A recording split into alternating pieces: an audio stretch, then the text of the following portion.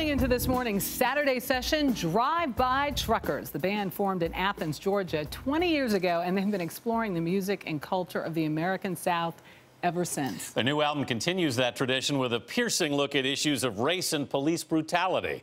You'll hear two of those songs in a moment, but first, I sat down with founding members Patterson Hood and Mike Cooley at the Gibson Guitar Showroom here in New York City. I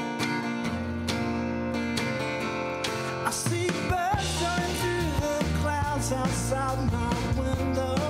The roots of Drive-By Truckers go back to Muscle Shoals, Alabama, the epicenter of American rhythm and blues, where founders Patterson Hood and Mike Cooley grew up. Hood's father, David Hood, is bass player in the legendary Muscle Shoals rhythm section.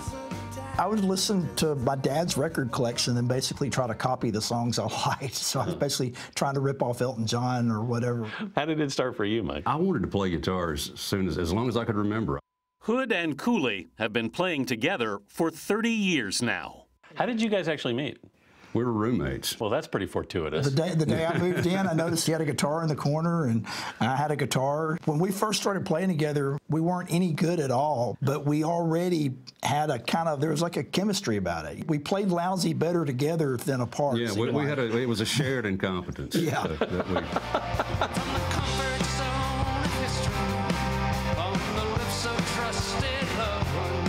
Their first break came in the late 1980s when their first group, called Adam's House Cat, won Musician Magazine's Unsigned Band contest.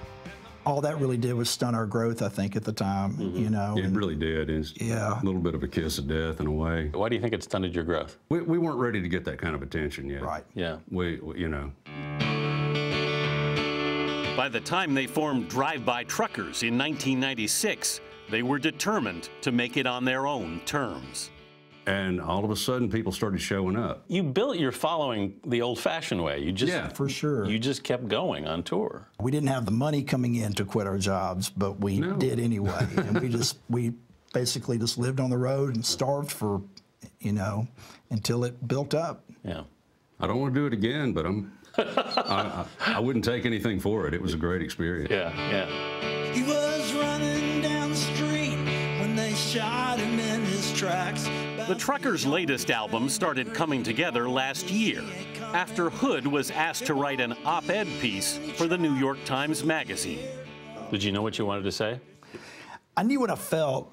It was just weeks after the mass shootings of 9 African Americans at a Charleston church, and the Confederate flag still flew over the South Carolina State House. You know, it just felt so wrong.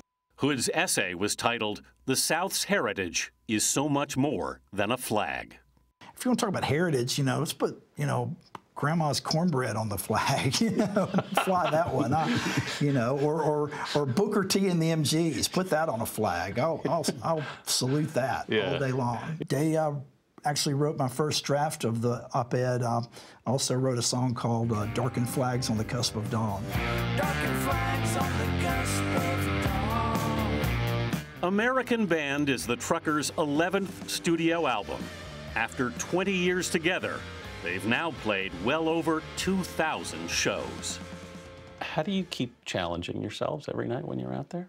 It's not so much challenging yourself as it is to still believing that you're just getting started, I guess. I'm just now getting good at it. I mean, yeah. You know, I can't quit now. It's like I'm finally getting the hang of this. We're getting started now. Yeah.